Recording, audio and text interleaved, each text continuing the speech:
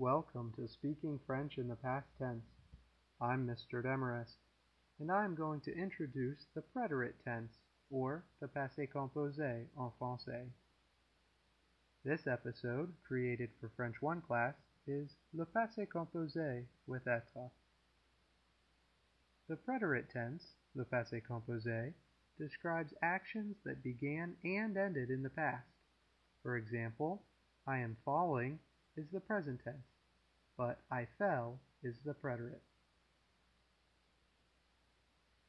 To form the passé composé, each clause must include a subject, auxiliary verb, and past participle. The subject is any subject, pronoun, or noun. Here are some examples. For the auxiliary verb, today, we will use être in the present tense.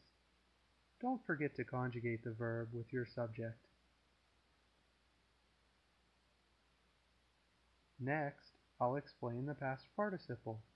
For regular verbs, one forms the past participle with a simple adjustment to the infinitive. Aller would be allé, went. Partir would be parti, left. And descendre would be descendu, went down. Only a select few verbs are conjugated with être in the passé composé. A helpful acronym to remember these verbs is Dr. and Mrs. P. Vandertramp. As you may have noticed, not all past participles are regular. However, we will deal with those at a later time. One important difference between using être and avoir as the auxiliary verb, past participles formed with être must agree in gender and number with the subject, just like adjective agreement.